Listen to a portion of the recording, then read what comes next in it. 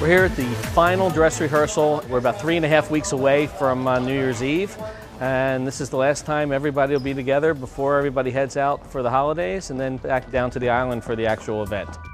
Good news and the bad news of the day is our male lead got a national TV commercial paying him big fat money. Leo, sadness, he's not here, he's fired. Yeah, we were hoping he was coming, so fingers crossed. So! Stuff always happens. Well, you know.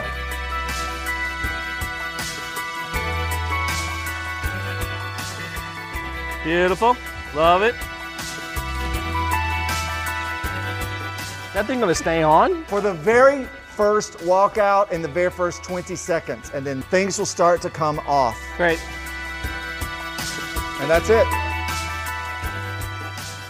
It's always full of surprises. Doug and I, through the planning of this whole thing since way back in March, have discussed what the routines were going to be, how they were going to be staged. So we're here to see the final choreography moves. They've been here for about 7 days already, working on getting the steps in line. What we're going to see is very fresh, very interesting. Looking forward to seeing it today.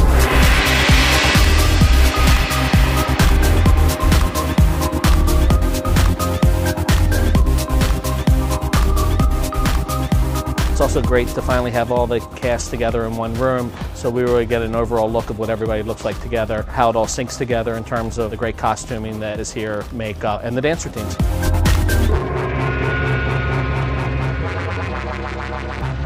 This is the set that is going to set the tone for the night, and you're 3 weeks away. It's going to blow them away.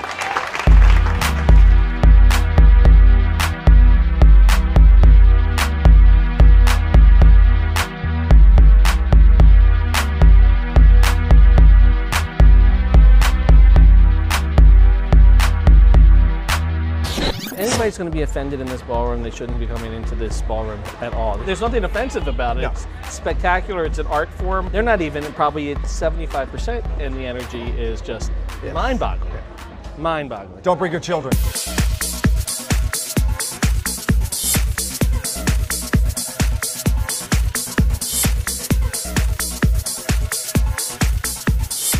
That was really the energy. I mean, blown away that you guys have just been working on this week and you're at that energy level.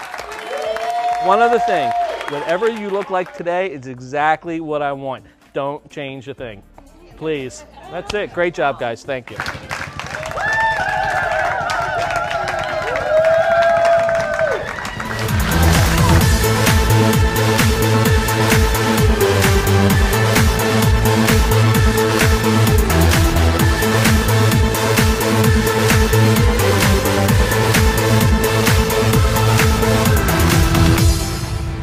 Trains, planes, and automobiles is how we get everything there and everybody there. It'll actually go by rail on a container from here to Jacksonville, gets pulled on a truck, gets on a boat, gets over to Nassau, and when we arrive in Nassau, all the stuff will be there waiting for us to unpack and set up.